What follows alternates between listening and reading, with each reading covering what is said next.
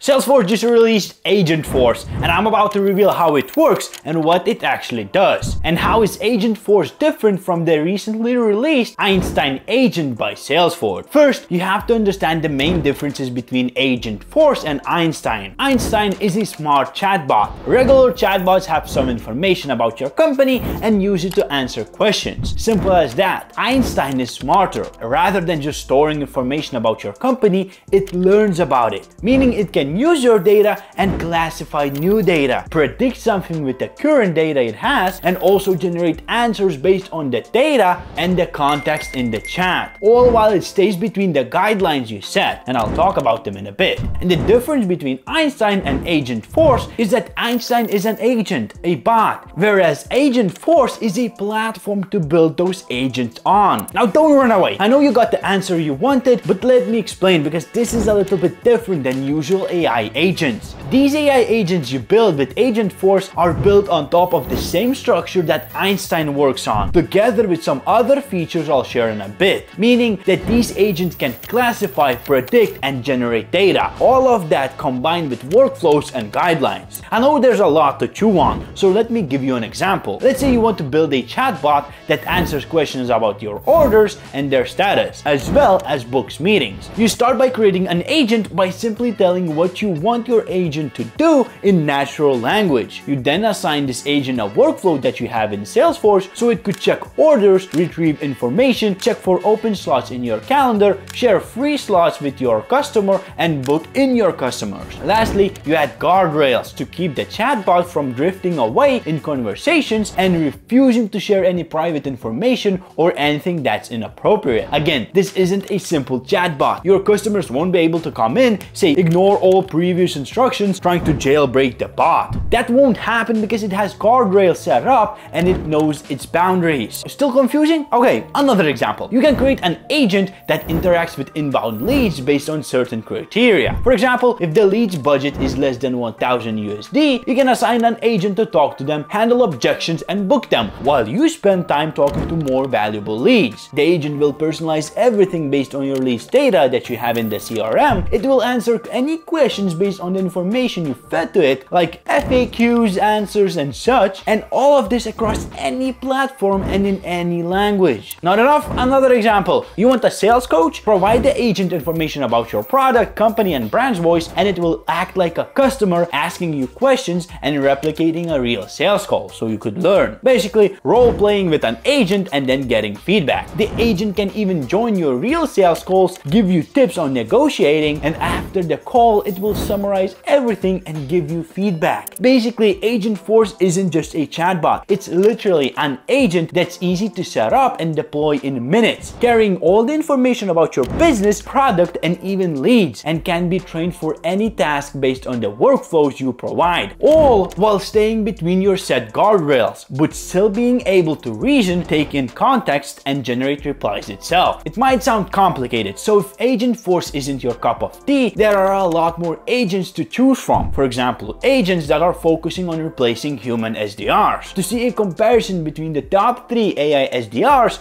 just check out this video.